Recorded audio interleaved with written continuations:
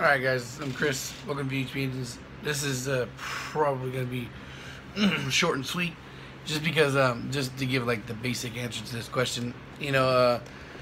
Looking into it, there's not really much to talk about, honestly, when you talk about like on just a basic, like as a basic bolt-on type deal.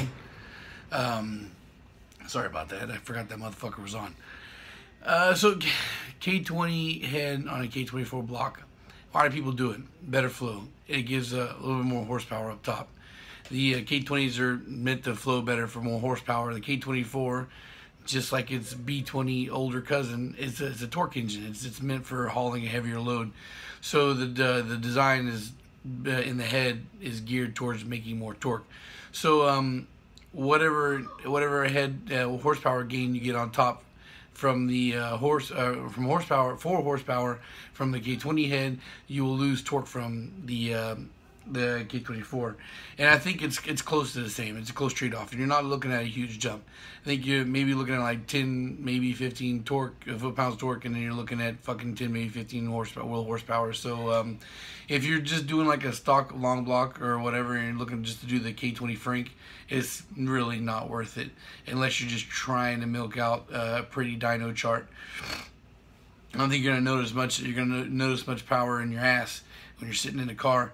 I guess that the only way I would really worry too much about that at all is if I was doing NA and I was planning on doing cams and high compression. Then yeah, I would probably do the head swap. But even then, it would only be like if I had one available. I wouldn't let that be the factor that would hold me up from finishing my long block. Like if I had a full, true IVTech K24, I wouldn't worry about going out of my way to look for another head. Or if you got a K24 block and you're looking for a head to go onto this real VTEC and you have the option of getting a K24 A2 head, I'd probably go with that. I don't know about wherever the fuck you may be at, but on average in South Florida, K24 A2 heads sell for $250. And I've seen some $300, $400 K20 heads. It's just the fact is that the K24 heads seem to be more prevalent, and I think it's just because of the fact that people are throwing them away pretty much to go with the K20 head.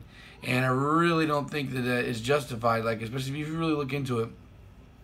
But then again, to be honest, to be like real, if you're doing a K20 or if you're doing the K series NA build and you're really trying to maximize gains NA and you're doing that through the head, then look at 4-piston. Look at the 4-piston head, because yeah, I mean, I think the cheapest head they got right now will make 300 as making 300 horsepower on pump gas, and it's $1,200 or $1,250.